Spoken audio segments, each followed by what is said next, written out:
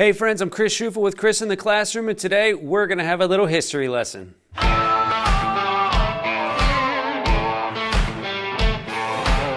You know what's funny? Kids often ask me, where did the word bullying come from? It's so weird. Where did it come from? Well, today, let's look at the history of the word bully. The word bully was invented in the 1500s by the Dutch. It's a Dutch word, and it originally meant, ready for this? Best friend or loved one. Sounds weird, right? But it's true. If you were walking down the hallway back then with a good friend of yours, and you wanted to introduce them, you would say, hey, this is my best friend. Meet my best friend. This is my bully, my best friend. It sounds kind of weird, but it also meant like loved one or sweetheart or boo or bae or whatever it's saying nowadays. It also meant like significant other. So you would be like, I bully you. And she would be like, I bully you too. Now it stayed that way for about 200 years until the word made its way over to the United States. And then it still meant good things, but now it was just expanded a little bit more to mean anything good. So if something good happened, people would say bully, and bully for you, meaning good for you, awesome, excellent. And then it stayed that way for about another 200 years. Now fast forward to 1902 with the presidency of Teddy Roosevelt. He started using the word bully like it was going out of style. He would, in all of his speeches from the podium, shout, bully! And the crowd of people would shout back, bully! Meaning good, awesome, yes, go get him, we love you.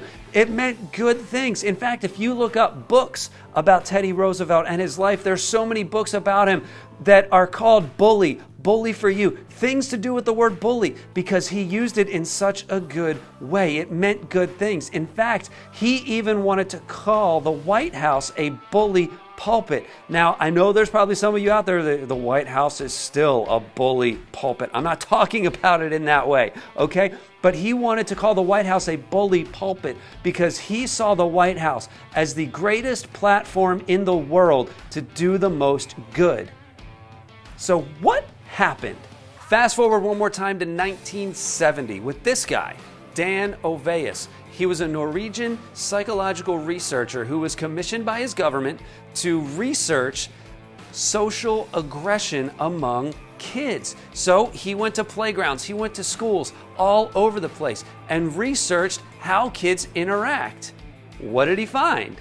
Surprisingly, he didn't find anything different than what we see today. He found some pushing and shoving. He found name calling. He found teasing. He found rumors. He found exclusion. Interesting. Nothing different than what we see today, except he wanted to come up with one word to encompass all of these behaviors. He wanted all of these behaviors, all of these things to be under one umbrella. So, what word did he pick? You guessed it, he picked the word bully.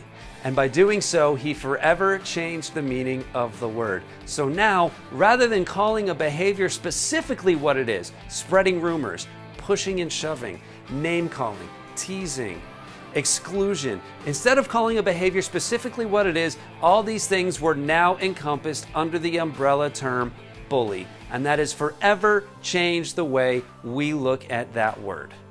Fast forward one more time to April 20th, 1999. The Columbine school shootings. Eric Harris and Dylan Klebold felt like victims. They felt bullied. They felt left out. They felt teased. They felt tormented to the point where they felt no other choice but to turn the gun on the people who had ridiculed them and made them feel so low.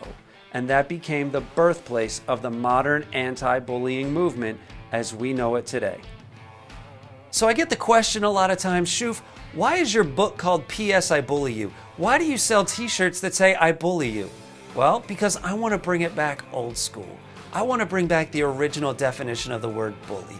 I want to bring it back to where it means best friend, loved one, respect. I want to bring it back. So when you tell somebody, hey, I bully you, it means I love you, I respect you, I think you're great. In fact, I got a letter from a guidance counselor recently that said, man, you were here 6 months ago and kids are still walking around the hallway saying, I bully you. And they're meaning it as in I love you, I respect you, I think you're a friend. And that is awesome. Well, that's it, friends. Thanks for watching. Hope you learned something. Hey, if you want us to come and transform your school and completely redo the way your school does bullying, go to chrisintheclassroom.com. chrisintheclassroom.com. Get in touch with us. Hopefully we have some tour dates left that we can get out to you. We're going all over the country this year. It's amazing. Hope we can get to see you guys. Until next time, class is dismissed. Peace.